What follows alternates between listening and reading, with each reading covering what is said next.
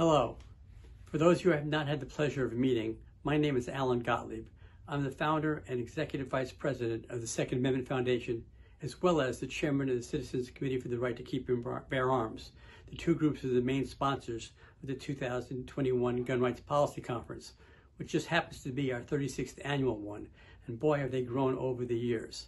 This has been quite a year for the gun rights movement. Our opponents have thrown everything they can at us, plus the kitchen sink.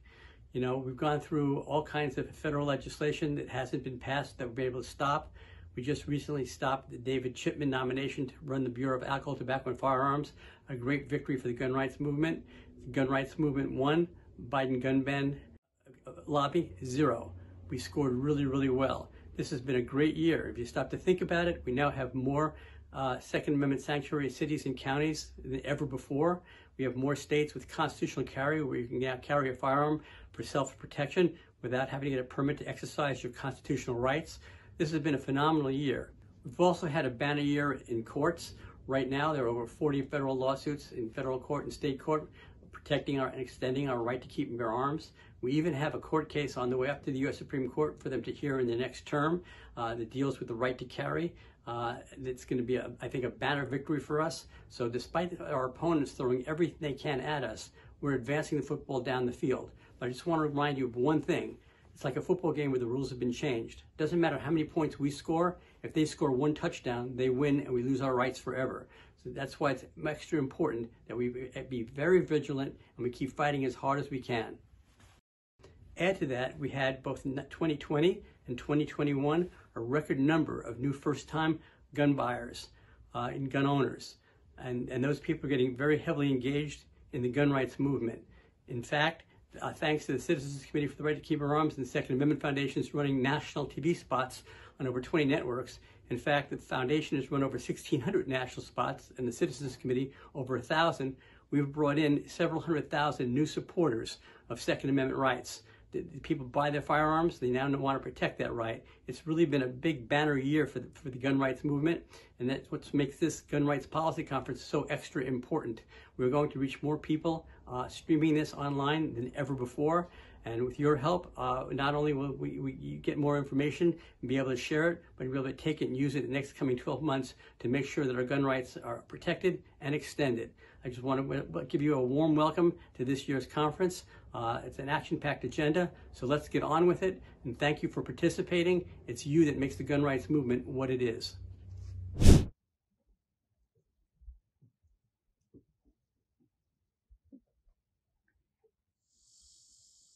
Hi, I'm Reverend Kenn Blanchard, also known as the Black Man with a Gun. I want to thank you for joining us and being a part of this Gun Rights Policy Conference 2021. I got the blessing and the opportunity to give the invocation today, and I'd like to do that with your help. Will you bow with me? Heavenly Father, eternal God, lover of our souls, the only one true God, we come before you now to say thank you. Thank you for this opportunity. Thank you for this day. Thank you for this staff which has put this on. Thank you for a country in which we can celebrate our freedom. Thank you for the opportunity to protest, to redress our government, to be what you've called each of us to be. Help us to continue to be defenders of this country, defenders of our families, defenders of ourselves. We ask, Lord God, that you would allow us to be responsible, to be respectful, to be honorable, to be righteous, to be found righteous. Father, protect us from all hurt, harm, and danger. And when danger comes, help us, Lord God, to be able to meet that danger, to be your guardians, your warriors, your peacemakers. Thank you, Father, for another day of service. Thank you for the opportunity to help our neighbor, to help our friend, to help those who don't know you. I ask a blessing, Lord God, upon this conference, upon each person watching me and listening to me right now. I ask, Lord God, that you allow your presence to be felt in this place, no matter where we are, even though we're separated by time and distance and time and space, that you would allow us to be on one accord with one another. I ask a blessing for the Gottliebs, Lord God, and for all those of the Citizens Committee for the Right to Keep and Bear Arms, for the Second Amendment Foundation as whole. for each member collectively and apart. Thank those who are coming, and thank those that have a blessing for those who this is their first time watching. Father, I've been a part of this thing since 1991, and I truly thank you for it. The friends that I have met along the way, you have put in my path. I thank you for each and every one of them. Father, we go through some hard times together. We go through some hard times alone. But together we can make a difference. You said in your word that where 2 or 3 are gathered in your name, there you be in the midst of also. We are more than 2 or 3. We're trying to bind our nation. We're trying to save our country. We're trying to save the freedoms that we enjoy for our next generations. We're asking you, Lord God, that you would be present in those decisions, that you would be present in our hearts, that you would make sure that we seek others, that we are good stewards of what you have given us. And that's everything. This land is your land. And we ask, Lord God, that you would allow us to share the good news, to share freedom, to share protection, share security, share love, share all that we've been blessed with. Father, we know that if we do your work, we'll be come up against opposition. We know that if we do the right thing, we'll be going against the wrong, the evil, and those who seek to destroy what we believe. Father, give us strength and courage to meet our task. Don't let us waver. Don't let us falter. Keep us up and prop us up on each leaning side. I thank you, Lord God, for these, your people, who love this, your country. Continue to bless us and keep us, and we shall be blessed. It's in the wonderful name of the Spirit that you sent us that I pray and say thank you. Amen. Well, family, let's get ready to rock. And may God bless you and hold you in the palm of his hand. This is your friend and your brother from another mother, Reverend Kenn Blanchard. Shalom, baby.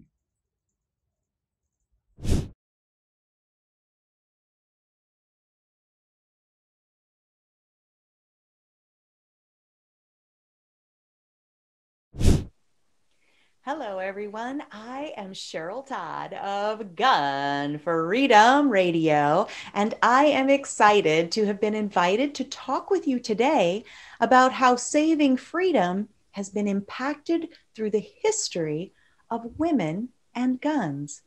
Now, last year I spoke about the 100th anniversary of the 19th Amendment that legally allowed women to vote, and about how in these past 100 years, too many women and men alike have used their vote to suppress and infringe on certain parts of our Bill of Rights, including our rights to keep and bear arms. Did you know that even when women could not legally vote, we did legally have guns? Our foremothers used guns to hunt, to protect their land and livestock, and to guard over the safety of their families and homes. Firearms and ammunition in the home were basic household tools, as basic as having, say, a hammer and nails. And yet here we are in the 21st century, now trying to reclaim that normalcy and those rights to possess, carry, and use these life-saving tools of protection. Somewhere along the way, someone told us that women don't use tools, and too many of us have bought into it. And someone told us that moms, good moms, don't allow certain tools into their homes. And a group has even commandeered the word moms. Moms demand something, not really specified, but it equates to guns are bad. And if you're a mom or a woman or a decent human being of any kind, you will agree with them, or else face being ostracized and canceled. Can you imagine all of these strong, smart, capable, competent women in our nation, and really the world, being convinced that hammers and nails are too dangerous for we women to handle. And yet, too many of us have bought into that idea when it comes to firearms and ammunition. It's embarrassing, really. And it's time to reclaim our equal rights to own whatever tools we need to pursue life, liberty, and happiness, whether it's hammers, nails, guns, or ammo. In preparation for this talk, I posted a question on social media asking what specific woman people would like to know more about. The flurry of helpful comments and ideas was rapid fire, exciting, and energizing. People are clearly engaged and curious about how, with our rich history of women and guns, we have become so backward thinking over the years. Faster than I could write, people posted names like Annie Oakley, who became a sharpshooter out of the necessity to put food on the table for her family. Ida B. Wells, an African-American feminist, journalist, educator, and an early leader in the civil rights movement. She even helped to co-found the NAACP. Harriet Tubman, anti-slavery superhero of the Underground Railroad, and the many but mostly forgotten women who fought in the American Civil War. Also, the fact that when our nation was still a group of colonies that were subservient to the rule of Great Britain, women were counted as gun owners. We weren't allowed to own much else, but guns were among our personal possessions. And then there was Eleanor Roosevelt, the first lady of four-term Democratic President Franklin Delano Roosevelt. Eleanor is famous for breaking the mold of the traditional role played by a first lady, for having served as first lady for 4 terms, and also for personally keeping and bearing arms. I wonder if the people who convinced us that women and guns don't mix are the same ones who told us that the Second Amendment is somehow a political issue and all Democrats are supposedly against guns. Well, whoever is floating that nonsense apparently didn't get their memo to our feisty and self-reliant First Lady, Eleanor Roosevelt. Here is what is true. Our Second Amendment is a unifying, non-political, and inalienable right that is in our Constitution that is for all Americans. It is a mere 27 words long, and it legally protects our rights to protect what we love. And that is something everyone agrees on.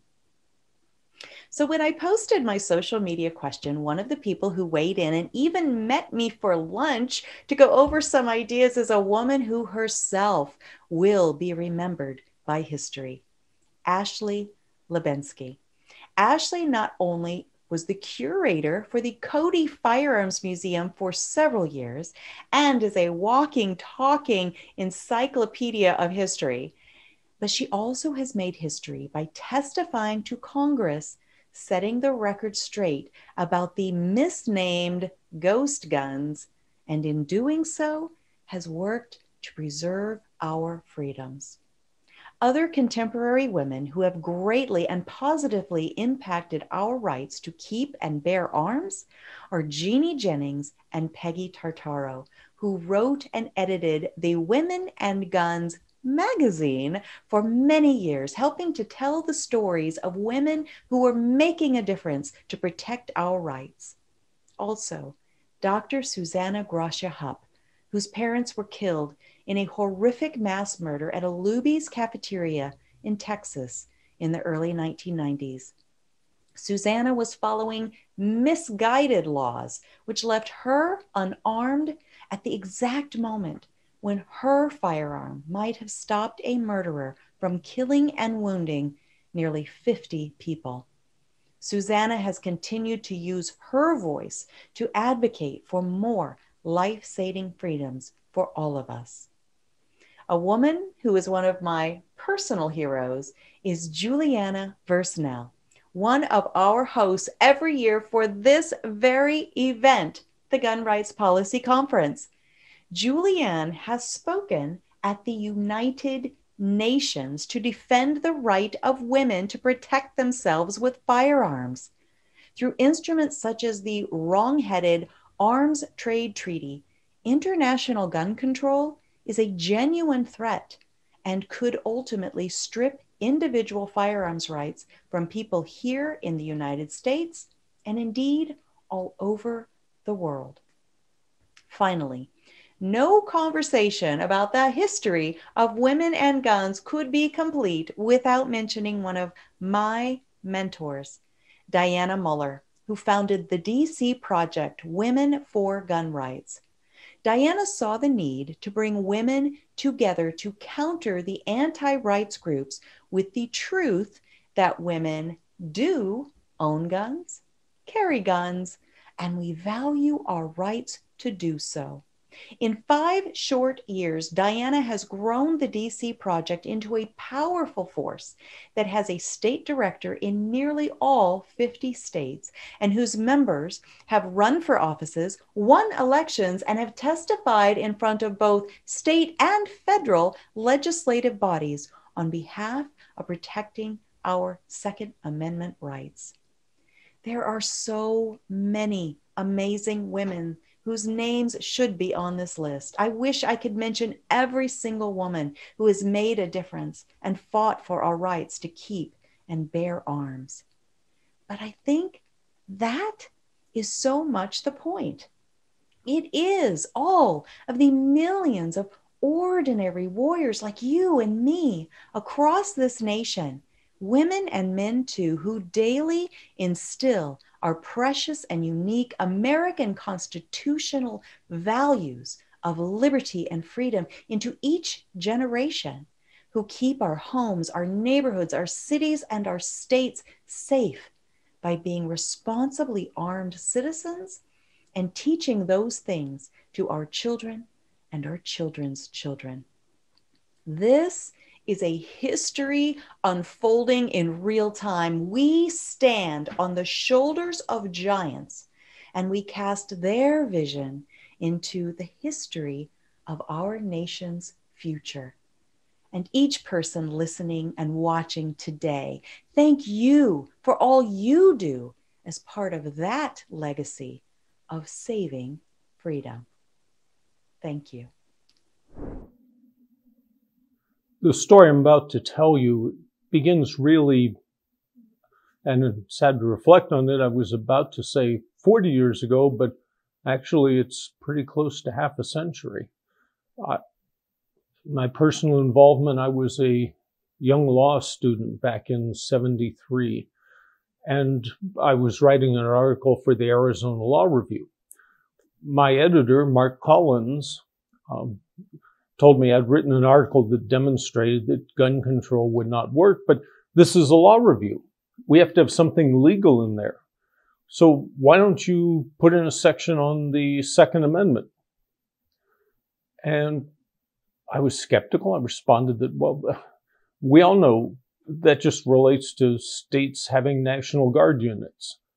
And that's what we all knew. It was the received truth back at the time. Nobody had looked into it.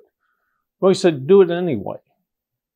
So I went out and started researching it and discovered, no, there was a very impressive case for the proposition that the Second Amendment was meant as an individual constitutional right.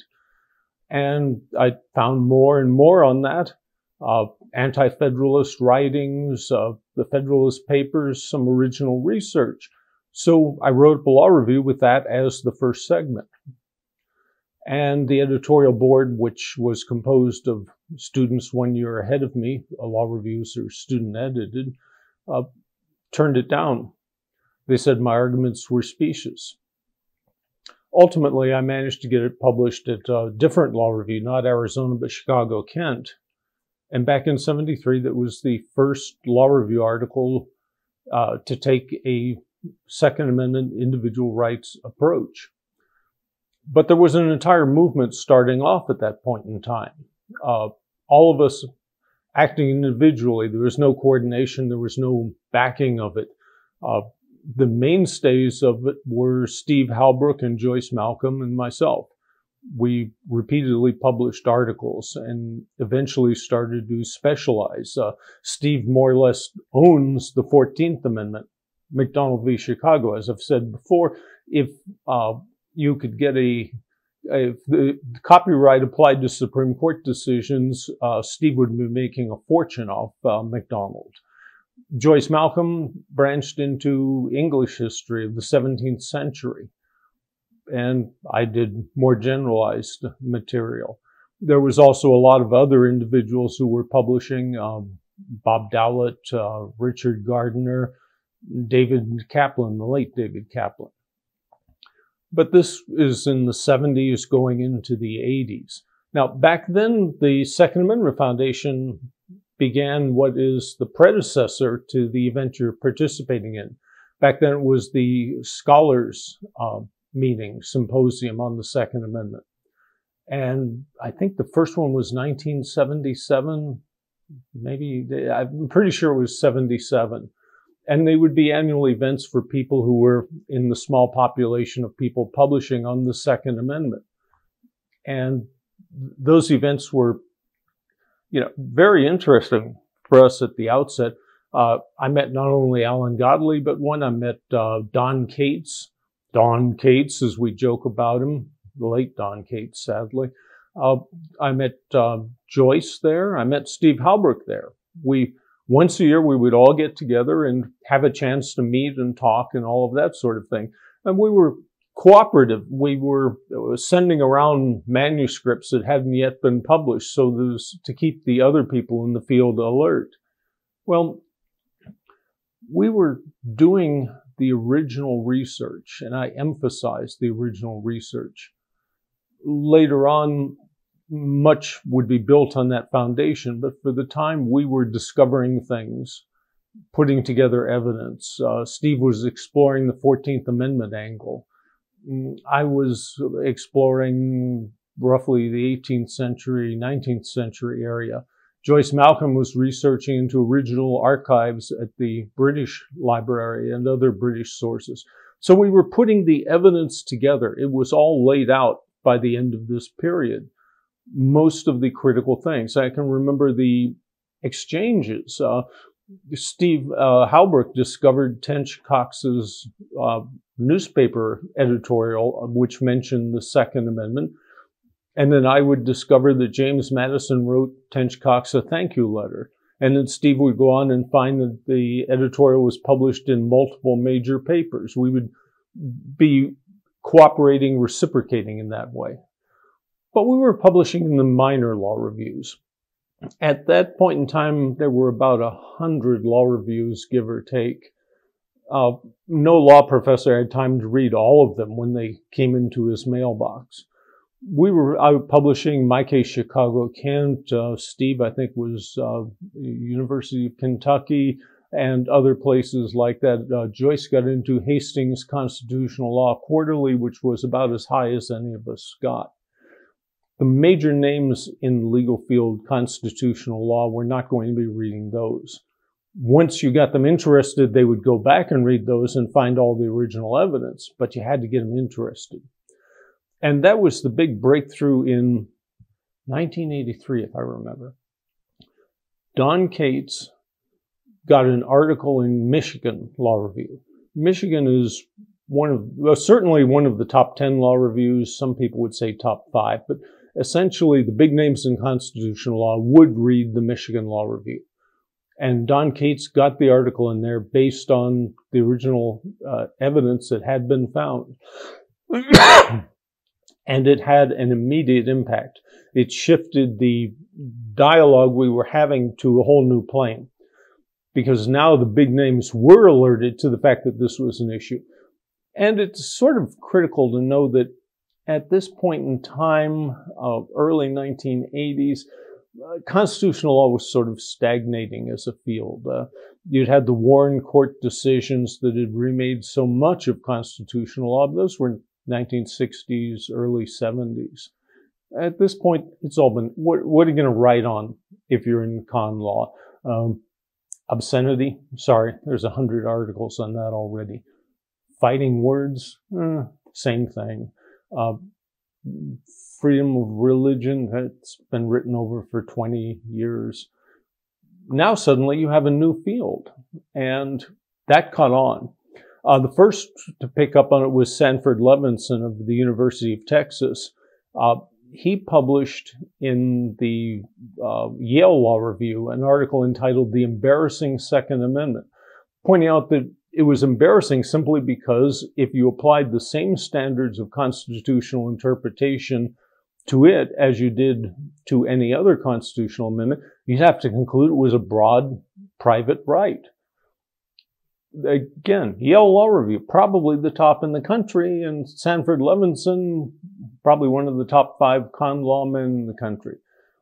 Others read his work and went back and did their own writing. William Van Alstyne of, ultimately William and Mary, then of Duke, he published an article along the same lines saying, yes, it's an individual right. All the evidence is there. Akhil Amar of Yale, probably our top man on the 14th Amendment in the country, certainly the most published, he published articles that were saying, yes, this is an individual right. Finally, the last holdout was Larry Tribe of Harvard, whose textbook American Constitutional Law was a big name publication. In his first edition, he was obviously gritting his teeth, and he said something about the Second Amendment is an individual right of possibly of uncertain dimensions. And then his second edition, he had to come out and say, yeah, it's an individual right. So you've got the big names in constitutional law, Levinson, Amar, Van Alstyne, and Tribe, all lining up to say, some of us like us, some of us don't, but it is an individual right. What had been completely unacceptable 20 years before now became, in Glenn Harlan Reynolds' words, the standard model of the Second Amendment, the thing that explains everything and against which everything else is tested. He said that in a symposium issue of the Tennessee Law Review. Symposium issues come out once a year, and basically it's an entire volume of the Law Review devoted to one topic. And that in 1995 you could have a symposium issue on the Second Amendment. Speaks for itself. So that's how it got started and how it culminated. Beyond there, of course, you know the story of Heller and MacDonald and how it developed from there as theory was turned into fact, as law review writings became something else, more practical. A while back, about a year, I ran into a member of the editorial board for Arizona Law Review 1 year ahead of me. That is to say, she was on the board that rejected my article.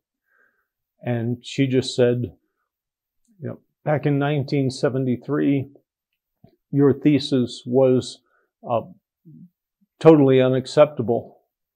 And today it's the law of the land. It must feel pretty good. It does.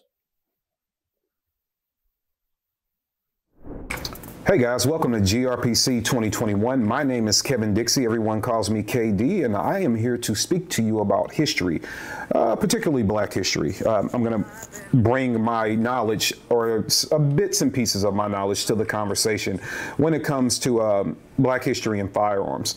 So I'll be up front and I'll tell you that, you know, the panel that runs GRPC was nice enough to send me like a breakdown of how to do it and, you know, talk about this incident, then expound upon it. I'm not really good at doing that, so I'm not going to attempt to do that today.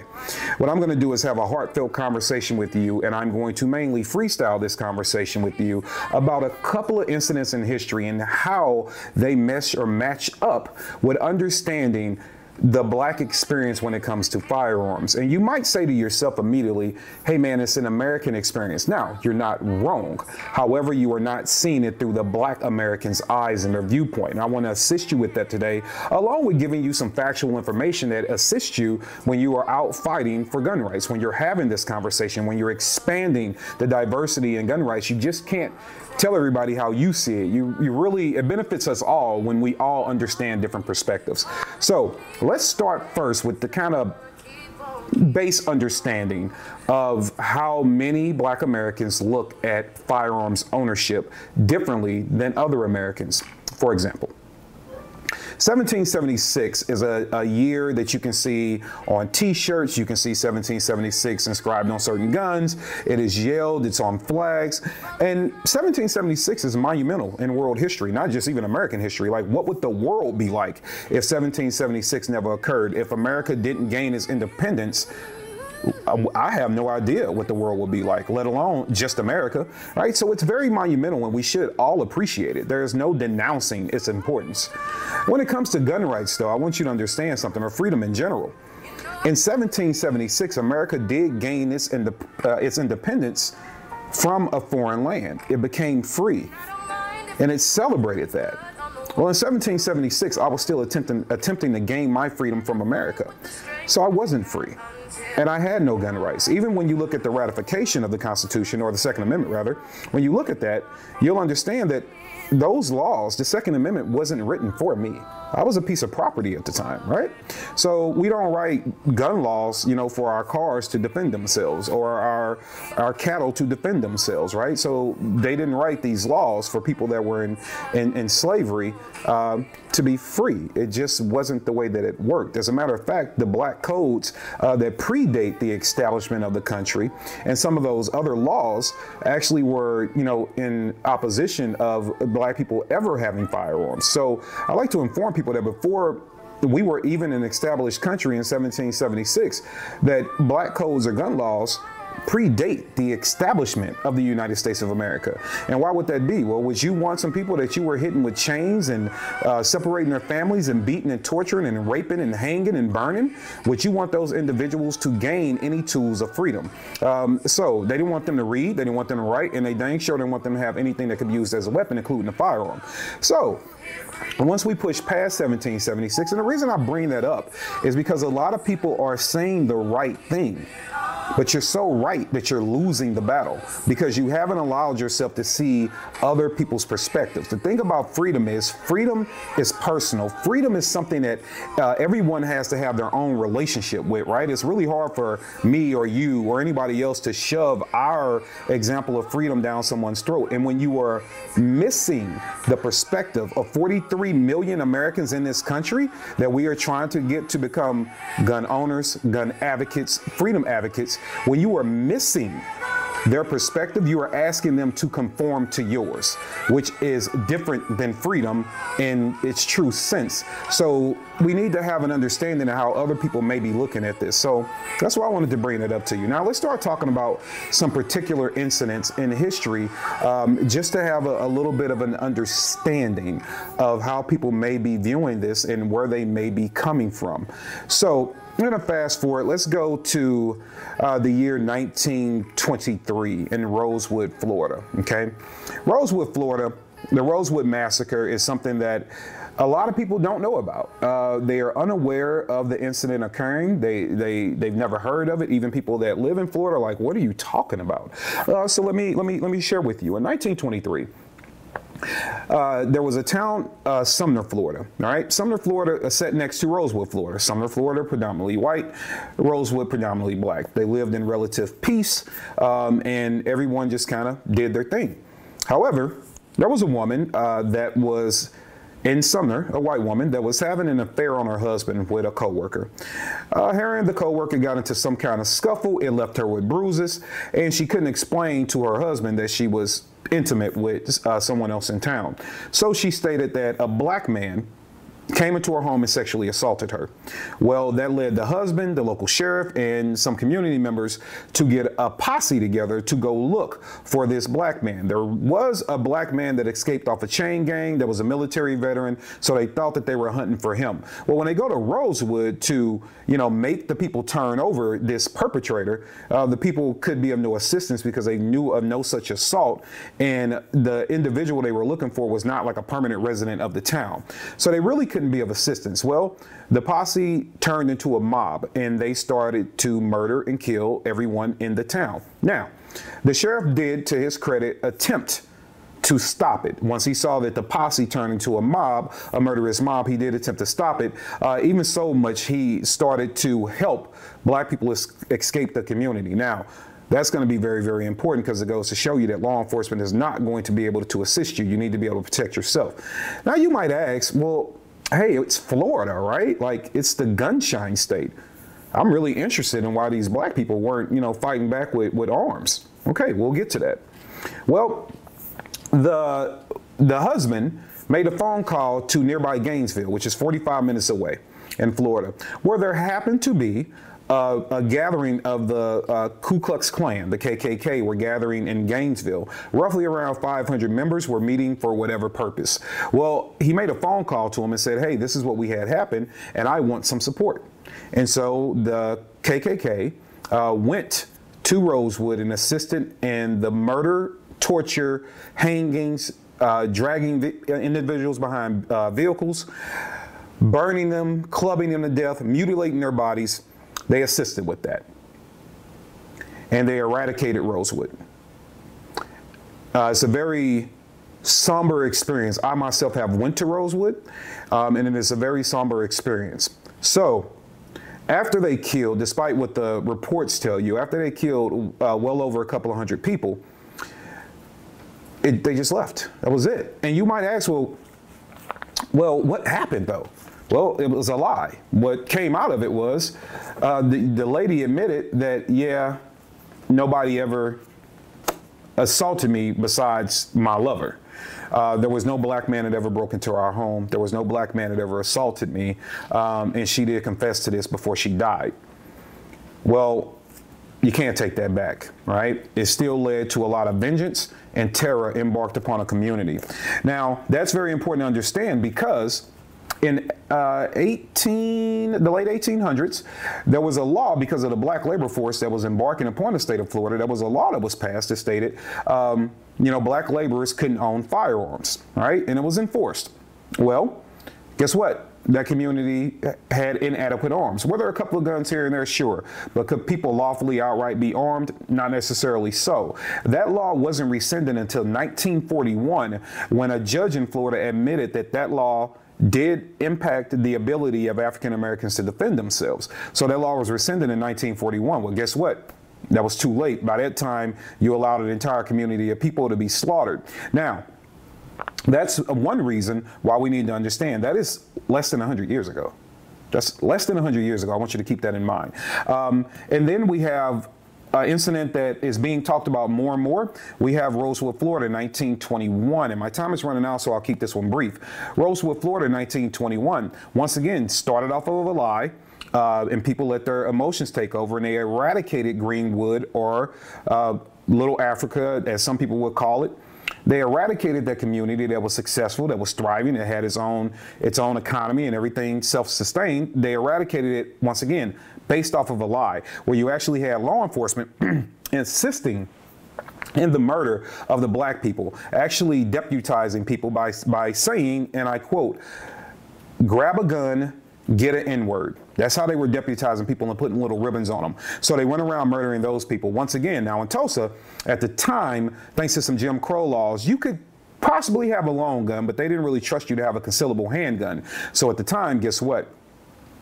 Concealable handguns were frowned upon. So it was interesting for regular self-defense to be out and about. Long story short, they fought over a handgun when a group of black gentlemen stood guard at the county jail to make sure that a falsely accused young black man was given a fair trial. A white man approached him asked him, hey, N-word, what are you doing with that gun? And a struggle ensued. The next thing you know, at the end of it, there were upwards of 300 to 350 black individuals slaughtered in Tulsa, Oklahoma. And once again, gun laws prevented that. So I like to tell people, when someone tells you you can own this type of gun or that type of gun, that's the illusion of freedom. Nobody's going to give you something they know you can defend yourself against them with, right? So they want to arm you with the illusion of freedom so you can believe that what you have is adequate enough to resist. So there's a couple of books that I want to leave with you guys, and I'm gonna let you go and enjoy the rest of your GRPC. The Burning. This is a very good book that I would like for everybody to check out by Tim Madigan. Give that a read. That is talking about Tulsa, Oklahoma, 1921. I also want you to read 1919, The Year of Racial Violence. I want you to read this book, and you check this book out. This is a very, very good book. It is a book I think a lot of individuals should read and understand. It covers a lot. And then I want you guys to check out Negroes and the Gun. Okay, check out Negroes and the Gun. Those are some books I recommend to you. There's a falsehood to believing that black Americans are vehemently anti-gun because we challenge a large portion of black Americans who happen to vote for a party that is known for supporting gun control. What I want to inform you, though, at the essence of who we are anything but anti-gun. We are an ethnic group, a culture of individuals that really have no choice but to believe in gun rights and preservation. So I just want to leave you with that, and I hope that this gave you some insight and a little perspective of how you can start embarking in conversations with somebody different than you that can actually help you relate to them and expand the conversation about gun rights. Thank you so much for listening to me. My name is Kenn Dixie. Once again, thank you for being a part of the GRPC 2021, and I'll see you guys soon. Stay free and liberty.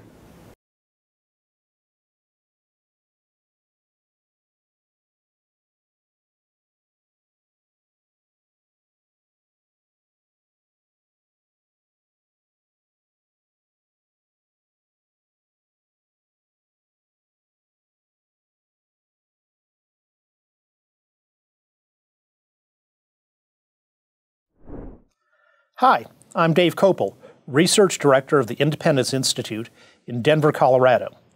Today I'd like to talk about U.S. Supreme Court history on the right to bear arms, and to focus on the most important case the Supreme Court decided in the 19th century, and still one of the most famous cases today. That is the 1856 case of Dred Scott v. Sandford. Now, if you'd like some background on the case, my lawyer and scholarly friend David Hardy has written an excellent book on the topic that goes into all the background, and he details how Dred Scott was actually a test case brought by anti-slavery folks. Well, it was a test that went pretty badly because the result in the Supreme Court was disastrous for the rights of black people in general, and including free black people.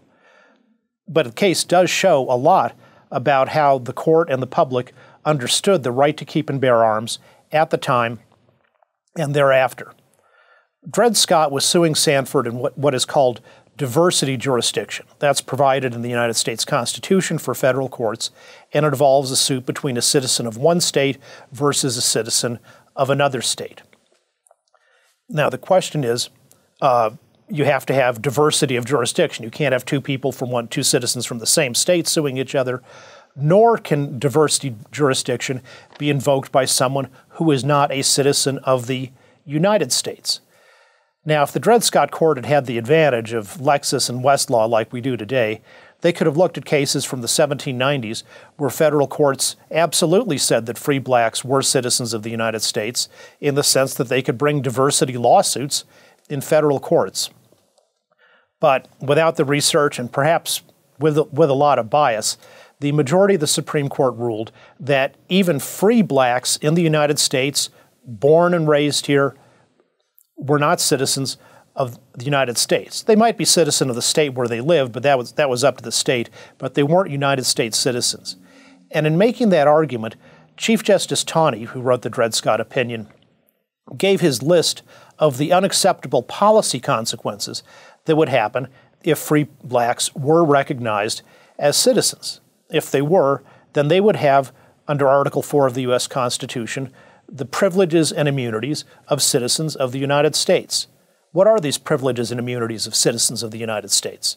Well, he said if they were free blacks were citizens, they'd have the right to enter any state, to stay there as long as they pleased, and within that state they could go where they wanted at any hour of day or night, unless they committed some act for which a white person could be punished. Further, black citizens would have, quote, the right to full liberty of speech in public and private upon all subjects which a state's own citizens might meet, to hold public meetings upon political affairs, and to keep and carry arms wherever they went. The right to keep and carry arms wherever you go is one of the privileges and immunities of citizens of the United States.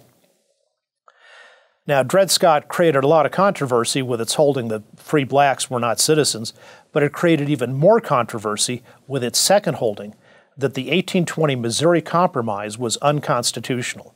The Missouri Compromise had banned slavery in federal territories north of the 38th parallel, such as the future state of Nebraska. Now, Chief Justice Taney said that was unconstitutional because it was a violation of the property rights, so-called, of the slaveholders who wanted to bring their slaves into a territory. To make that argument, Justice Taney started with something that was universally agreed by everyone, which is the federal government, when it's legislating for federal territories, can't violate the rights of United States citizens in the territories. Here's what he said. No one, we presume, will contend that Congress can make any law in a territory respecting the establishment of religion or the free exercise thereof, or abridging the freedom of speech or of the press or of the right of the people of the territory peaceably to assemble and to petition the government for redress of grievances. Nor can Congress deny to the people the right to keep and bear arms, nor the right to trial by jury, nor compel anyone to be a witness against himself in a criminal proceeding. So right there, he goes through a litany of the rights in the Bill of Rights, says Congress can't violate them for the people in the territories, and he includes in the rights the right to keep and bear arms. Now, this kind of shows the silliness of the theory that became popular in some quarters in the last part of the 20th century, that the Second Amendment isn't a right of individual citizens, it's only a right of state governments, it's only a right of the militias.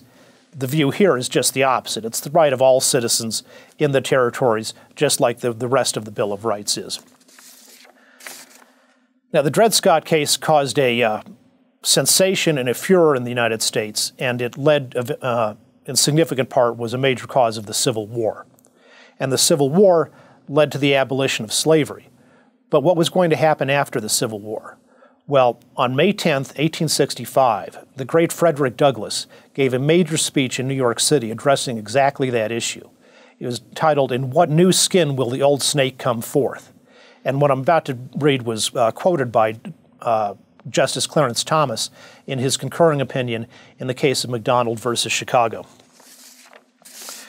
Douglass predicted that even though formal slavery was certainly going to be abolished, the former slave states would try to find ways to keep the black population in a state of de facto servitude, and part of that would be preventing them from keeping and bearing arms.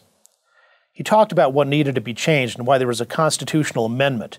That not only did we need a constitutional amendment against slavery, we needed another constitutional amendment to protect the civil rights of all people, including free people of color. Because without that, said Douglass, the legislatures of the South can take from him, the former slave, the right to keep and bear arms as they can. They would not allow a Negro to walk with a cane where I came from. That was Maryland. They would not allow 5 of them to assemble together at night. Douglass continued, notwithstanding the provision in the Constitution of the United States that the right to keep and bear arms shall not be abridged, the black man has never had the right either to keep or bear arms. And he said until there was a new constitutional amendment to make the states obey the Second Amendment, the work of the abolitionists is not finished. Well, the abolitionists made a lot of progress by passing the 14th Amendment in Congress in 1866 and then getting it ratified by the states in 1868. But that work still took a long time because it was not until 2010, in the case of McDonald versus City of Chicago, brought by the Second Amendment Foundation, where the U.S. Supreme Court finally said that states do have to obey the Second Amendment.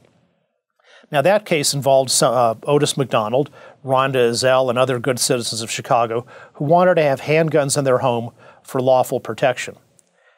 And even today, states such as New York, New Jersey, or Maryland, Douglas's old state, will at least grudgingly allow people to have handguns in their home for lawful protection, but they still won't allow people to carry handguns for lawful self-defense.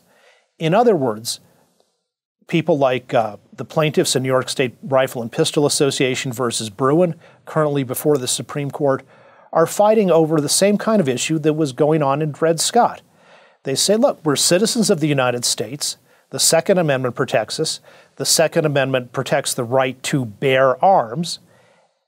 And the 14th Amendment means that state and local governments have to obey the Second Amendment, and you still won't let us even get a permit to carry a firearm.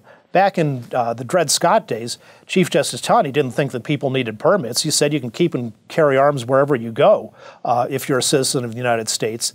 And the plaintiffs in the Bruin case aren't even asking for that. They're just asking to be able to go through a permitting process to be able to exercise their right to bear arms. So these issues that were contested in Dred Scott in 1856 are still at issue today in 2021. Because as it turns out, civil rights are not something you win once and for all and then you're set. There's a continuing struggle to fight for civil liberties. If you'd like to learn more about these issues, well, please come to my website, davekopel.org, where I've got all sorts of historical, legal, and other scholarship for you to read, much of it for free. Please buy my books. I could use the money, and some of the books are listed behind me, including the brand new third edition of my law school textbook, Firearms Law and the Second Amendment, which has been quoted by then Judge Kavanaugh when he was on the D.C. Circuit and Judge Hardiman of the Third Circuit. You can follow me on Twitter at Dave Kopel. I put out a twice-a-day newspaper, Kopel's Law and Liberty News, which aggregates content from all over the United States. And I do more videos on Independence Institute Television. So please come back, and thank you. Hello, everyone. I'm George Mocsary. I'm a professor of law at the University of Wyoming College of Law and adjunct scholar at the Firearms Policy Coalition. I'll be speaking to you today about the antecedents of the Second Amendment. By that, I mean pre-English antecedents. Others will be speaking about the English material, and it shows up regularly in briefs and scholarship. I'll focus today on ancient Greece and Rome, and primarily on Aristotle and Cicero.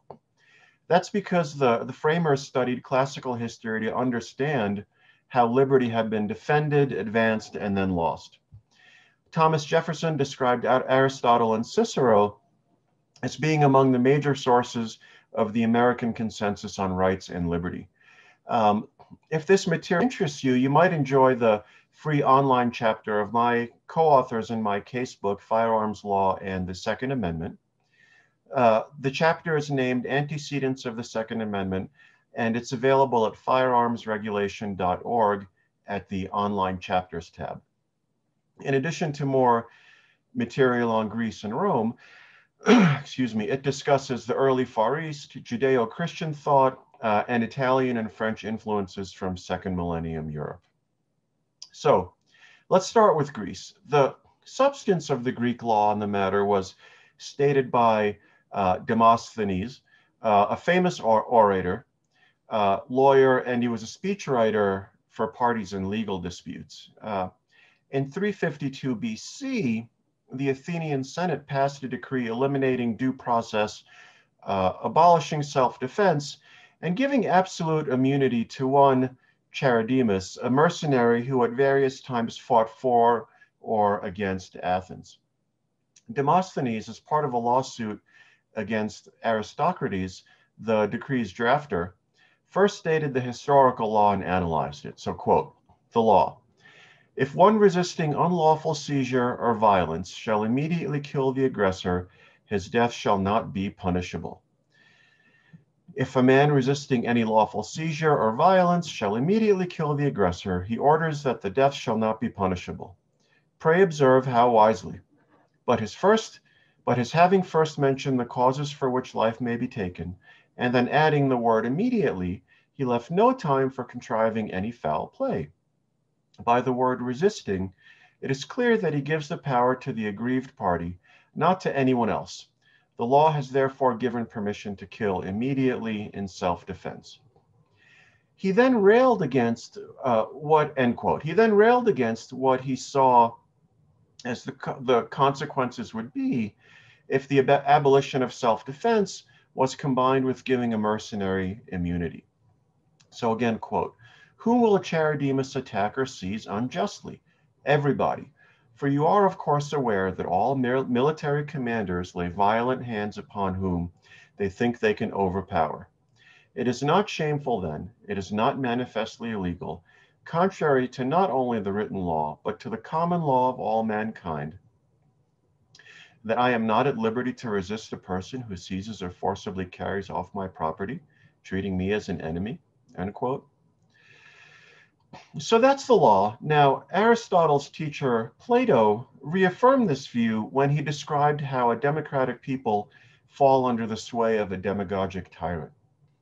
Under Plato's theory, a democracy eventually succumbs to demagogy and a would-be tyrant comes to power. Then the tyrant, while still possessing the population's trust, disarms it and then uses violence to keep it oppressed. Plato's ideal of self-defense also matched the law that we stated earlier. Quote, "If a brother kills brother in a civil broil or under like circumstances, if the other has begun and he only defends himself, let him be free from guilt as he would be if he had slain an enemy. And the same rule will apply if a citizen kills a citizen or a stranger, or if a stranger kill a citizen or a citizen a stranger in self-defense, let him be free from guilt in like manner, and so in the case of a slave who has killed a slave. If a man catch a thief coming into his house by night to steal, and he take and kill him, or if he slay a footpad in self-defense, he shall be guiltless," end quote. But, and this is important, Plato placed a limitation on self-defense. It was forbidden against social superiors. So he said, quote, "But if a slave have killed a freeman in self-defense, let him be subject to the same law as he who has killed a father," end quote. And so this is where Aristotle differs. Aristotle criticized the theory of the philosopher Hippodamus, who wanted a strict division of roles between skilled labor, agriculture, and defense. He found the division defective because it would lead to the armed ruling the unarmed. Again, quote, "But the husbandmen have no arms, and the artisans neither arms nor land, and therefore they become all but slaves of the warrior class," end quote. He saw a strong connection between arms and self-government. He said that, quote, "In a constitutional government, the fighting men have the supreme power, and those who possess arms are the citizens," end quote. And he famously added that, quote, "As of oligarchy, so of tyranny.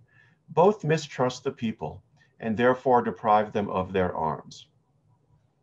Now, the American view was decidedly, and is decidedly, Aristotelian, and it was even demonstrated by the 1859 case of State versus Davis, in which the North Carolina Supreme Court ruled that a freedman had the right to use violence against a white law enforcement officer in the case of unlawful arrest. And quoting the opinion again, "The conviction of the defendant may involve the proposition that a free Negro is not justified under any circumstances in striking a white man. To this we cannot yield our assent.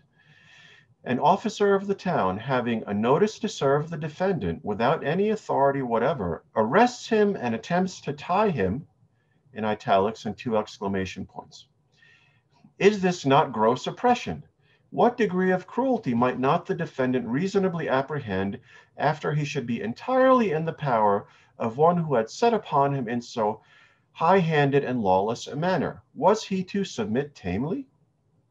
Or was he not excusable for resorting to the natural right of self-defense? Upon the facts stated, we think his honor ought to have instructed the jury to find the defendant not guilty."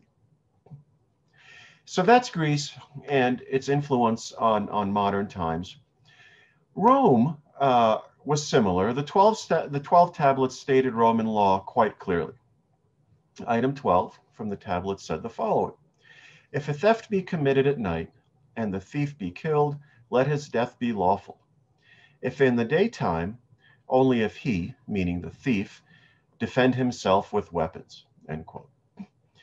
And so this fits with what Cicero, the Roman orator, said when he was serving as a defense attorney for an accused murderer. He prepared an argument in his client's defense which stated the following: this, therefore, is a law, nature herself ingrained in us, namely, that if our life be in danger from plots or from open violence, or from the weapons of robbers or enemies, every means of securing our safety is honorable. For laws are silent when arms are raised, and do not expect themselves to be waited for. The man who had used a weapon with the object of defending himself would be decided not to have had his weapon about him with the object of killing a man, end quote. Ironically, and tellingly, I would say, troops loyal to his client's enemy, the deceased in the case, intimidated Cicero into silence by surrounding the courtroom in which he intended to give his speech. And finally, Cicero was also an advocate of tyrannicide. One last quote from him. Has he then involved himself in guilt who slays a tyrant? He does not appear so to the Roman people at least, who of all great exploits deems that the most honorable, end quote. With that, I'll thank you for listening to this small sampling of material that influenced our founders and ultimately the world we live in now. Please do enjoy the rest of the conference, and if you have any questions, please feel free to reach out. I am John Richardson of the blog No Lawyers, Only Guns and Money. I've spoken at a number of the past gun rights policy conferences. However, it has always been on the panel on the use of new media to advance our gun rights. This year I was asked to be on the history panel. I've been a collector of old firearms for a number of years. I've had my Curios and Relics federal firearms license for going on 25 years now. Two sets of firearms will provide the basis for my presentation today, entitled Arm Neutrality. They are Swedish Mausers and Schmidt-Rubin rifles. Let's look at this map of where things stood in Europe in 1941-42. The red represents the Allies, the blue the Axis powers, the little bit of white neutral countries.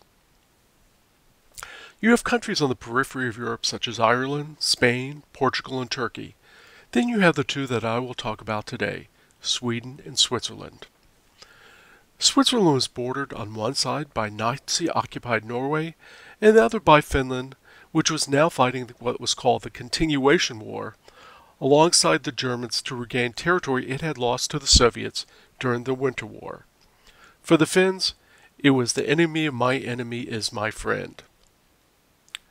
Switzerland was surrounded on all sides by countries occupied by the Nazis or their allies.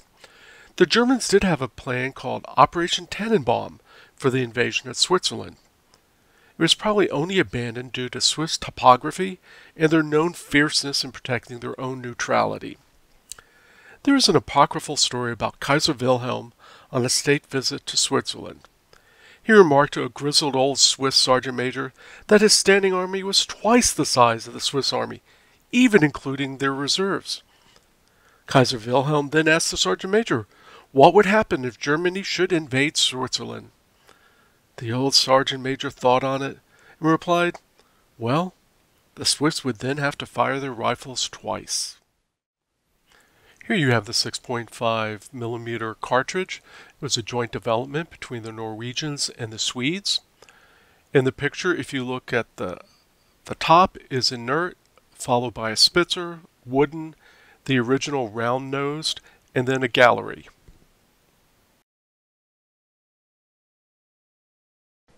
I have with me today three rifles that epitomize what the Swedes would have had during World War II.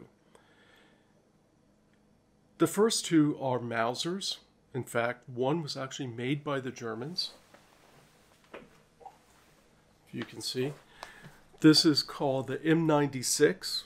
Typical Mauser, has the flip-up flag safety. Longer rifle, it was meant for infantry, has a straight, as you can see there, a straight bolt.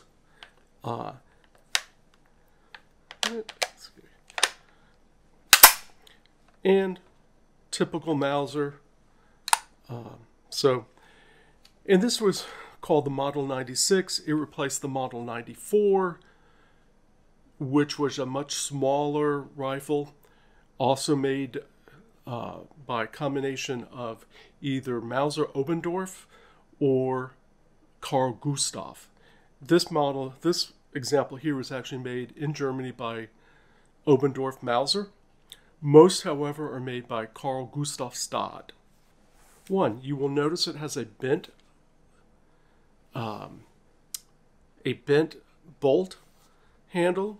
The wood, I think, is probably beech. It has the typical Mauser flag, same bolt, etc., except it's shorter. It was originally meant for cavalry.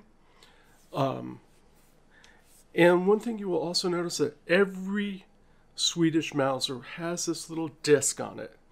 And it's what the armories could tell you what the throat magazine was, what kind of shape it was in. And this and the Mauser 96, there was also an interim called the 9638, which were just basically made by Carl Gustav. The 38 actually was made by Husqvarna, the same people that make motorcycles and the same people that make very nice chainsaws. It's called a Youngman. Magazine fed, though probably mostly used through stripper clips.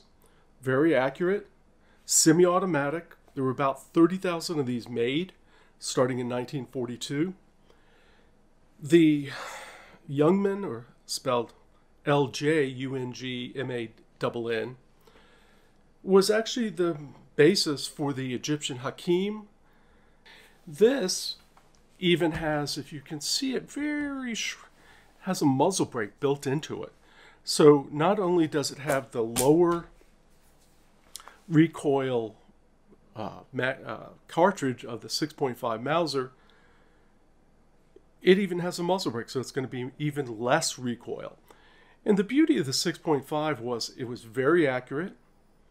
It had an exceptionally good ballistic coefficient, and it had a lot of power. You think, oh, it's smaller than 30-06, it's smaller than the 8mm Mauser, smaller than the 7mm Mauser. However, in Sweden, it is the typical rifle used for hunting what they call elk, what we in the US would call moose. Moving on to the Swiss rifles, you have what's called the Schmidt-Reuben. Originally, there was the 1896, which became the 1896/11, the 1911, and then the K31. The distinctive feature of the Schmidt-Reubens was, number one, the round, 7.5 Swiss or 7.5 by 55, always a non-corrosive round. But more importantly, if you look, you can see it has a very distinctive straight pull bolt. This is the 1896/11. The difference is between the 96 and the 1911. It has a pistol grip, has ladder sights marked out to 2,000 meters. They were very pleased with their marksmanship. 31-inch barrel with a blade front sight that is not hooded. There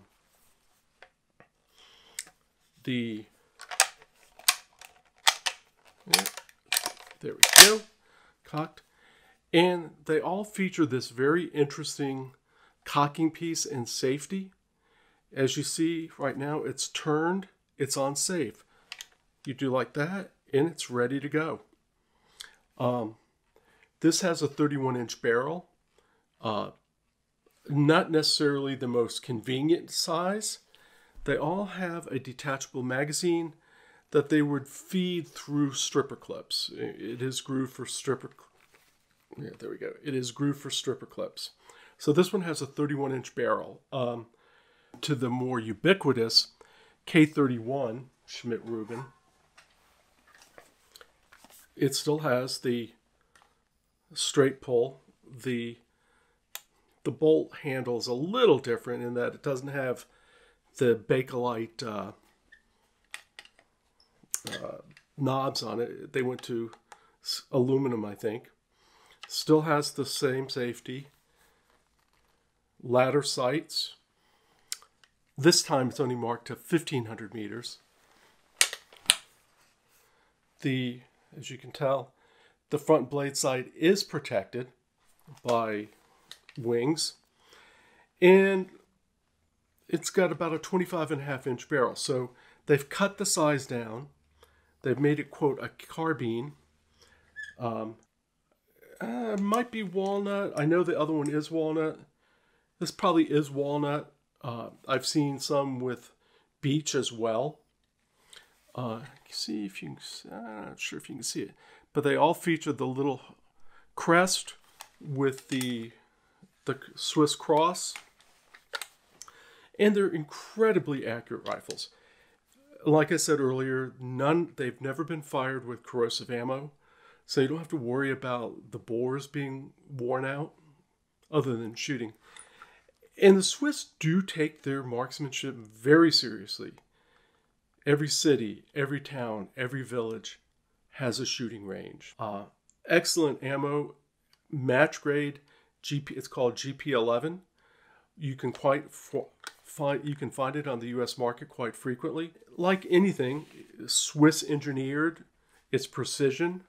It's essentially a Swiss watch of rifles. Thank you for watching today. I hope you've enjoyed it. Collecting rifles is collecting pieces of history, and that's the reason I got into it. How through these rifles, how the Swiss and the Swedes maintained their neutrality. Or as a book I have calls it, Neutrality Through Marksmanship. They were well armed, well organized, and they said, we don't want part of your wars, and we will defend our territory. And they made it stick. So I hope the rest of your gun rights policy conference is good. And thanks again to the Second Amendment.